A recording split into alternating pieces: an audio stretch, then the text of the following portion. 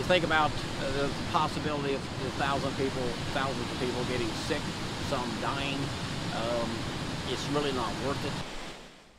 Park County business owners are saying it's better to be safe than sorry. Good evening to you and thank you for staying up with us tonight. Tonight, folks are still reacting. That's after Park County commissioners canceled the Covered Bridge Festival due to the COVID-19 pandemic. Well, now vendors and others in Park County are figuring out what to do next. News 10's Sarah Lehman went down to Bridgeton today. She has more on how they're feeling from the news. Dozens of covered bridges just like this one are sprinkled all throughout Park County. And for many, it's a tradition every year to come visit during the Covered Bridge Festival. But this year, that tradition is going to look different.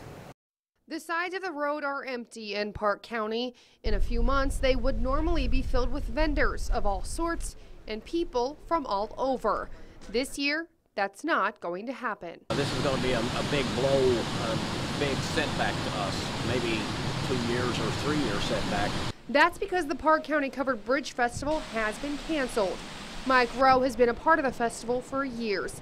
He says he's sad this year, but knows it's for the best. Hate it, but it's going to hurt a lot of our friends and a lot of people in Park County. But you know, the alternative is worse.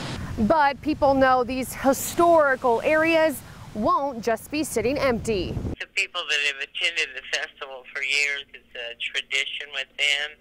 And even though the festival may not be going on like normal, I think that they will still want to come to Park County.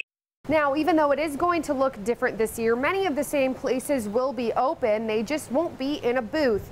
And you can, of course, always visit the historic covered bridges. For now, reporting in Bridgeton, I'm Sarah Lehman, News 10.